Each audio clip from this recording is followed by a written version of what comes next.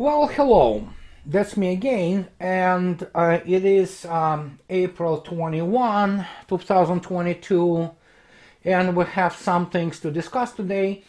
And I will start with with Mariupol, obviously, because yesterday Vladimir Putin absolutely justifiably stated and gave order basically to Minister of Defense of Russian Federation Sergei Shoigu not to waste any more lives of Russian soldiers and simply seal off the Azovstal with whatever and whoever is left there.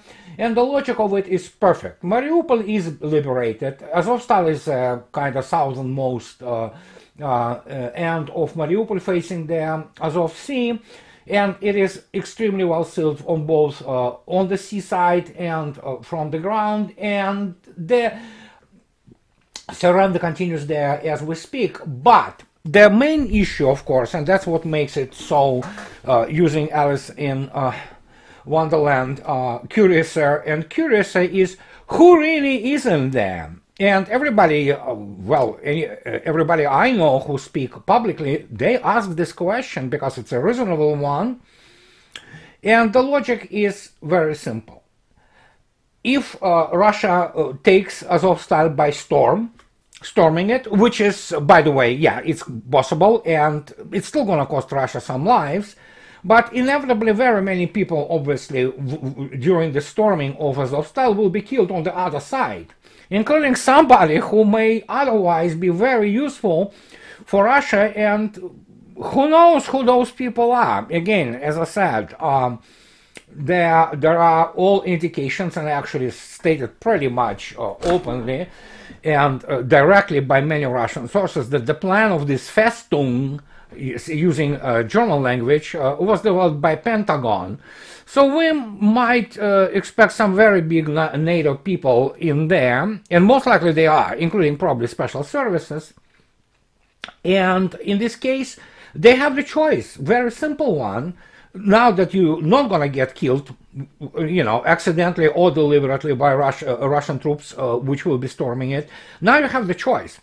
You either die from hunger and thirst, or you go out and surrender. So, that will be very interesting what's going to happen in this case. But for Azov people, Azov Nazis, obviously, there is very little bright prospects there. I mean, they will be obviously subjected to the War Crimes Tribunal, and many will end up in some really remote locations, or will be executed, especially in Eldoner and Donbass and Luhansk, basically Donbass republics. They have their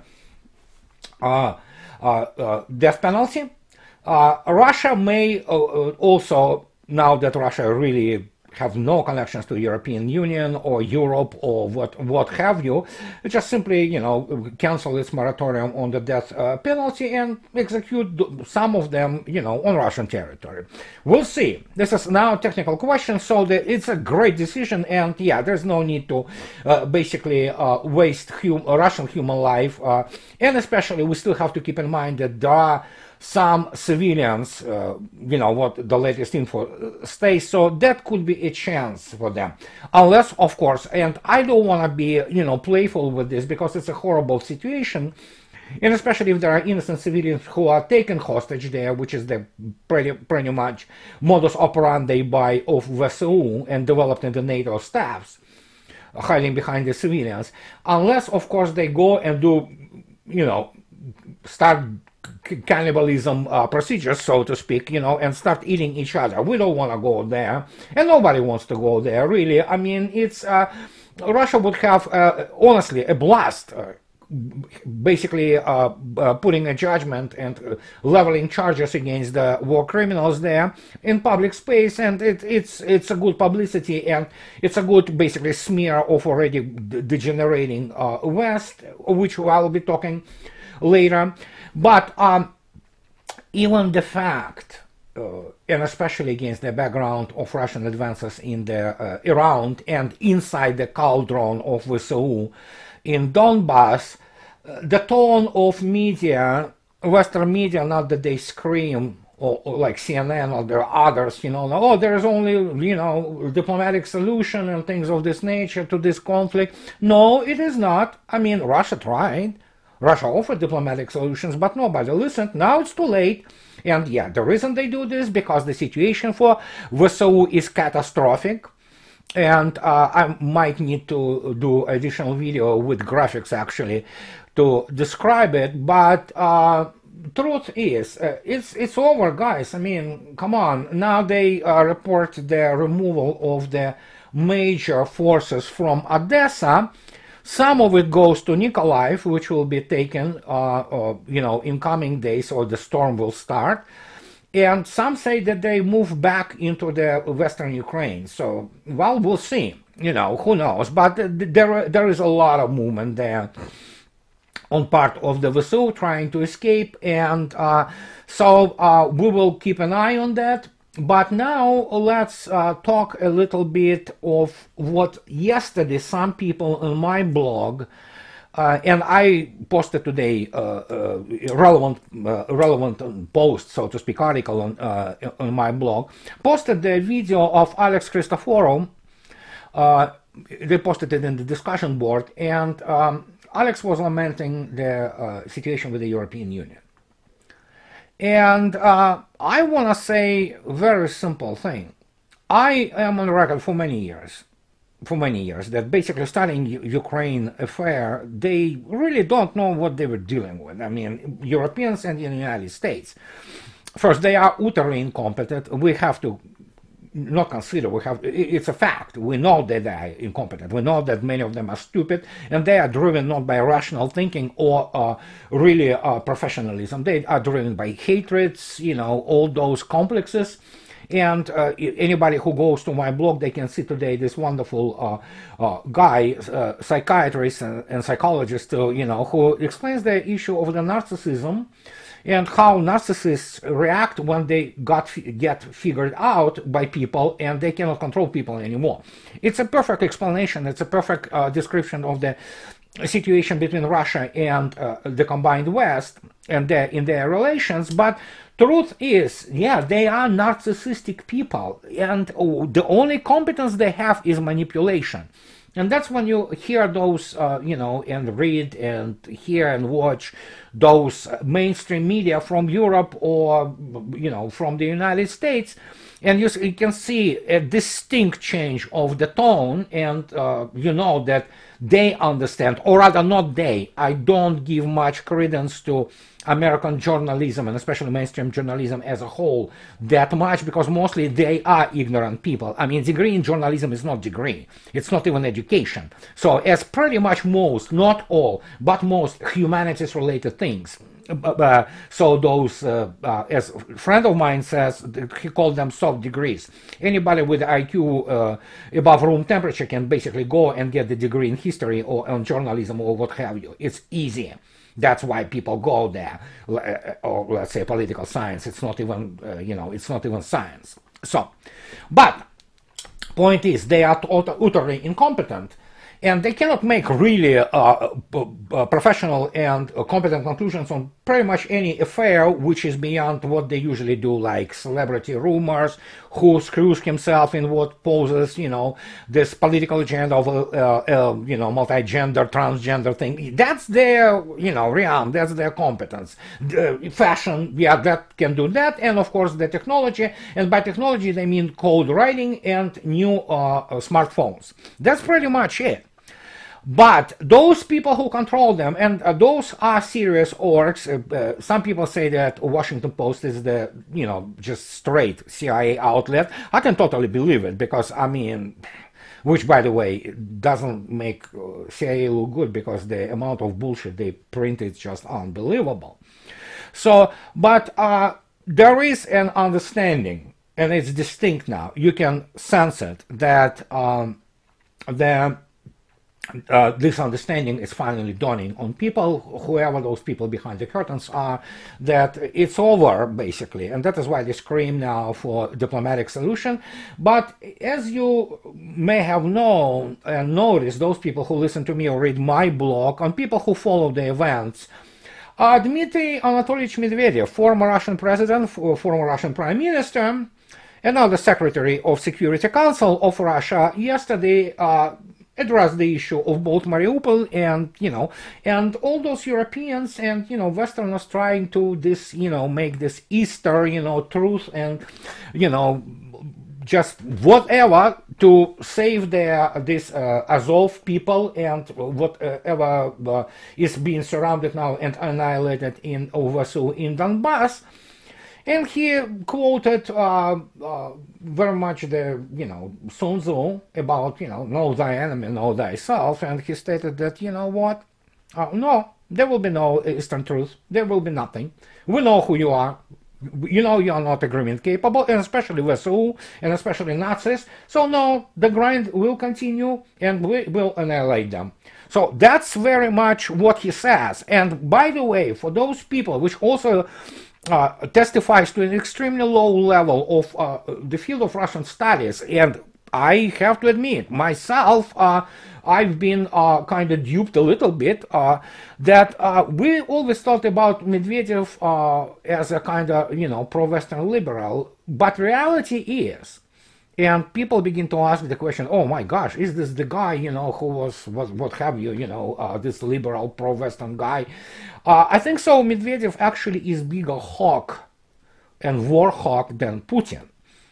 And truth is, during the Georgian war, where everybody assumed that Vladimir Putin was, commanding things behind the scene, being prime minister then, while Dmitry Medvedev was the president, actually it was Medvedev who gave the order to start the operation, which ended up, breaking up Georgia and annihilating Georgian army, and that was the first kind of signal, first bell for the West. He is a bigger, actually, no more Mr. Nice Guy type, And we have to remember that Mr. Kudrin, that's the real deal. That's this liberal. That's the fifth and sixth column all together. In Russia, he was fired by not Mr. Putin, but by Mr. Medvedev. And at that time, when he threw him out of the government, that was a big deal. That was actually a shock. And that's when it started to dawn on some people, well, the guy is kind of like not exactly what he looks like, this softy, sometimes very clumsy, both in speech and in movements. And people later, just recently, I read actually responses from people who worked under Medvedev's government, and they say, oh no, Putin is a, he's a very nice guy. He's softy and, nice, basically. When you were, doing things and screwing things up, and you were in the one room with Medvedev, he would freaking, roll over you. And he could be a very nasty guy, in delivering the point when he's really upset. So, yeah, we have to keep in mind that, yeah, Mr. Medvedev is not your pro-Western liberal anymore. I don't think so he ever was, actually. That is why when you look at this exchange of the positions between Putin and Medvedev, and Putin becoming prime minister and Medvedev becoming the president, there is no doubt now anymore that there was a really good friendship and real big trust in each other.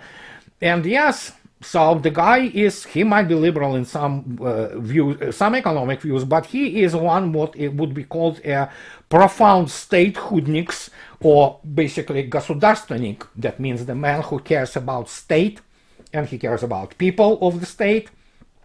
And that's a great indication. And the good cop, bad cop thing doesn't work anymore, because actually, as I already stated, Medvedev, and who knows, they might be preparing him for a second term as a president of Russia. He is more war hawk, he is more hothead in many respects than Vladimir Putin, who is a kind of more reasonable one when you deal with him in political, foreign policy especially matters. But this now really doesn't mean much anymore anyhow, because basically Russia gave up on Europe, and I mean literally.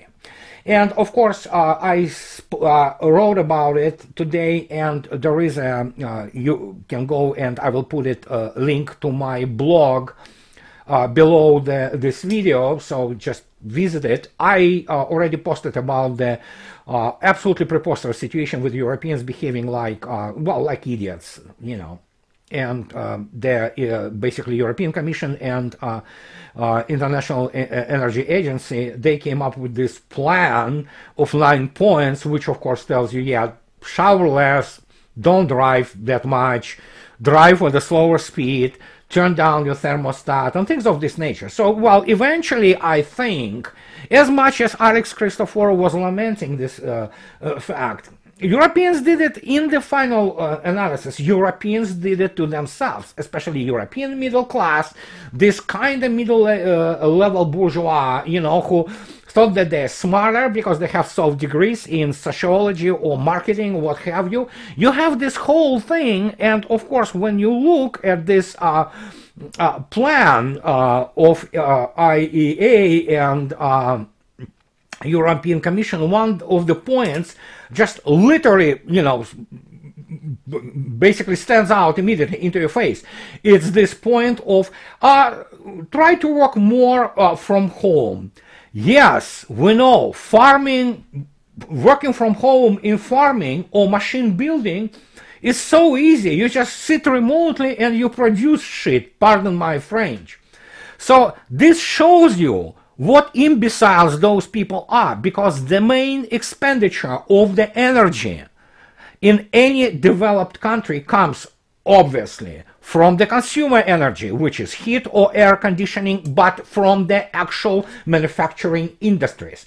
All this office plankton, all those free thinkers, artists, marketologists, and economists, they are nobody in this thing. They are services which consume very little, and doesn't matter how much they want to, you know, work remotely if they can.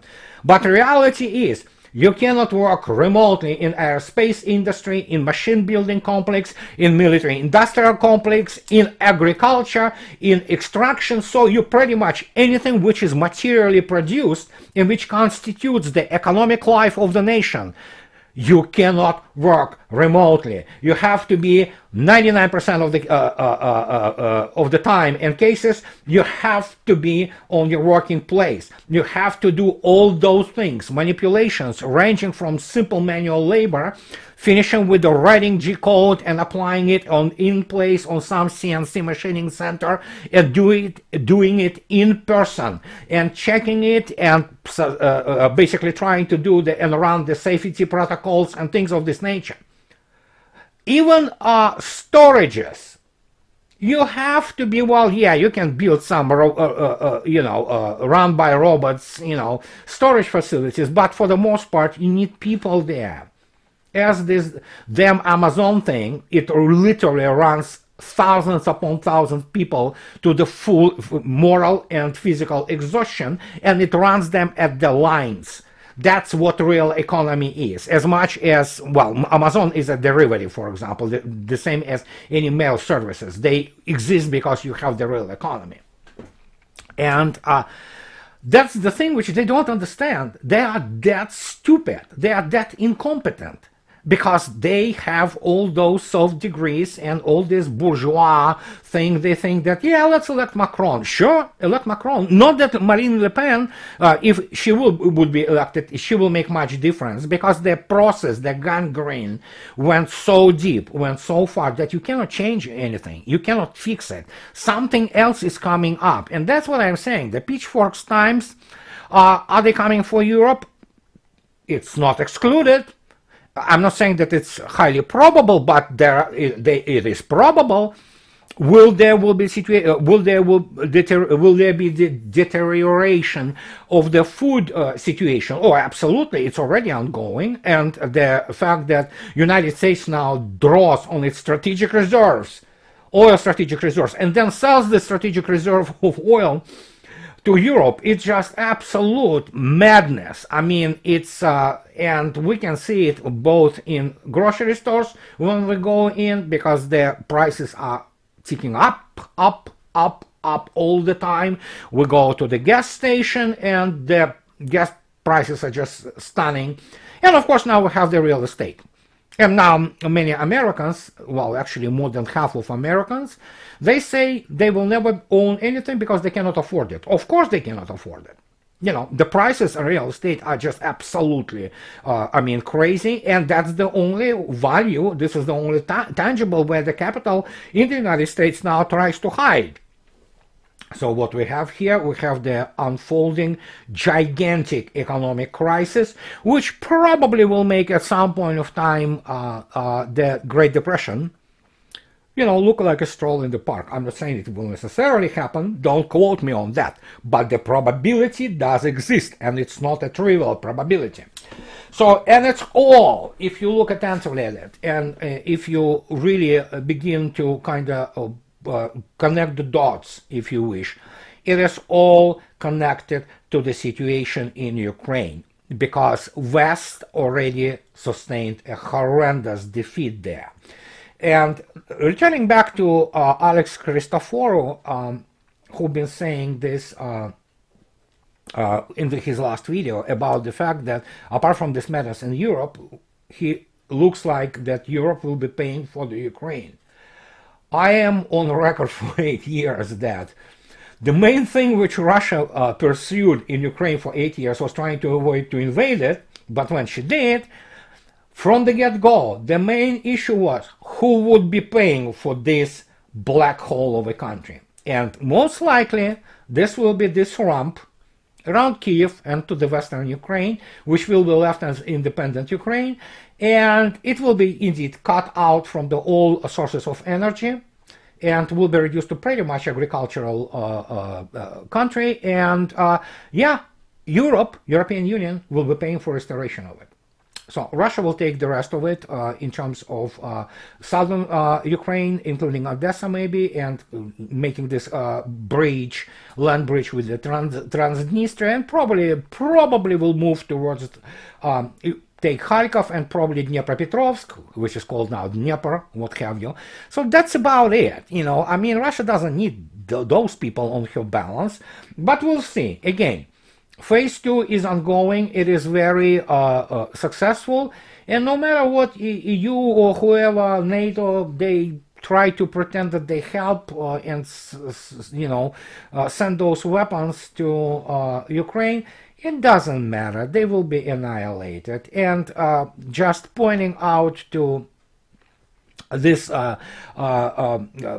hyperlink to my blog, go there and you will see the interview with Mr. Yuri Borisov, who is the first vice premier of Russian Federation, responsible for military-industrial complex and generally high-tech sector. And read this attentively. It's it also hyperlinked to our original in the RT, and there he explains why Russia will not run out of high-precision standoff weapons. And that will be very interesting read, believe me. So, but again, when you look at people like Scholz or von der Leyen, they don't know for that matter, Biden or his team, they don't understand the size of economy and what real economy is. So, and West in this case miscalculated tremendously. Now, the last question of the day. People asked me already several times, is Sarmat RS-28, this ballistic missile, a big deal? Yes. It is gigantic deal, actually. It is the weapon which world have never seen before, and it gets its IOC, initial operation capability, pretty much this coming autumn. They say the first units will be delivered to the frontline strategic missile forces already in September or October. Don't quote me on that, but it's autumn. And people say, oh, is it a big deal? Well, Sarmat...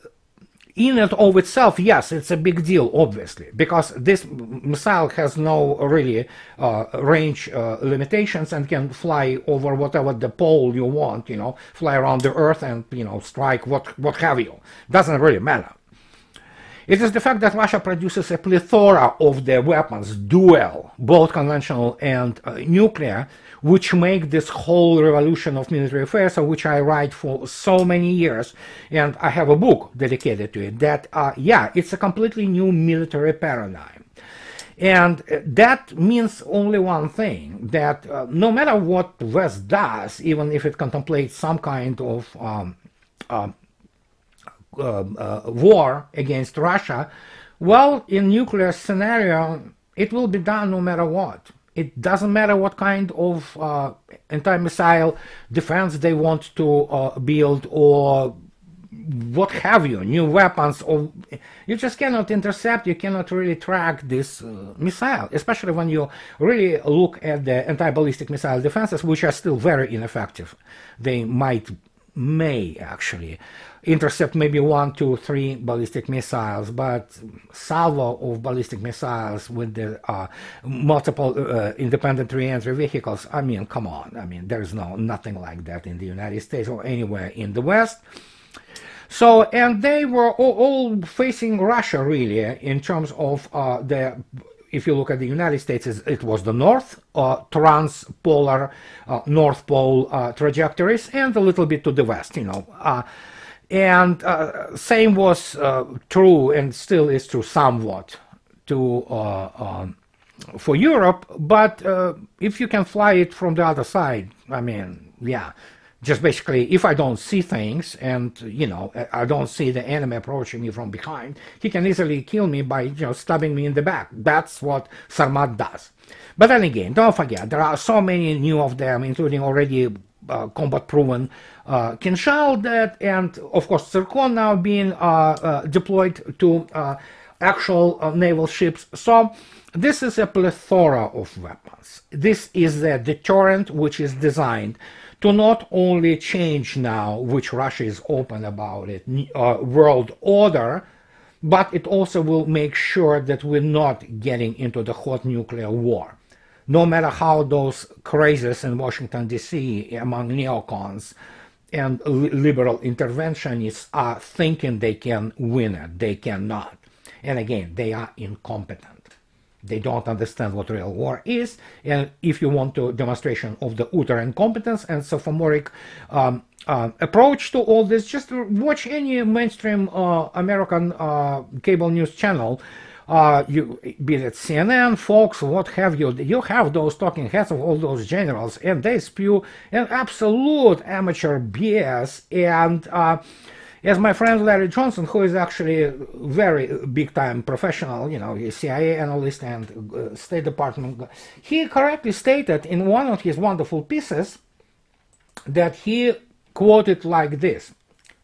When he was speaking about deception operations and about all those supposedly, you know, Shoigu heart attacks and 20 Russian generals being, you know, arrested and things of this nature, and of course Russians feeding the, you know, basically fake info about military operation, well, Larry Johnson concluded with this wonderful phrase. One of his excellent articles. Well, looks like Russia was feeding the Western allies a big load of bullshit. Yes, and the same was happening with the economic development. Not that Russians were not saying this, but they were saying it to people who obviously never had the instrument, mental, intellectual instruments to grasp what was going on. And that is a systemic failure of the both educational and analytical, you know, faculties of the combined West. But again, I didn't say anything new here. I just wanted to kind of review this whole situation for you today, and I think so that will be my last point for today. As always, those who can afford, please support me on the Patreon and subscribe to my channel on YouTube. It's greatly appreciated, and I really want to thank my patrons again. Guys, I will name you very soon again, you know, many of you who support me, and I really appreciate really your support. Without it, I won't be able to make those videos, these videos for that matter. So, well, that's it for today, guys, and I'll see you later. Bye bye.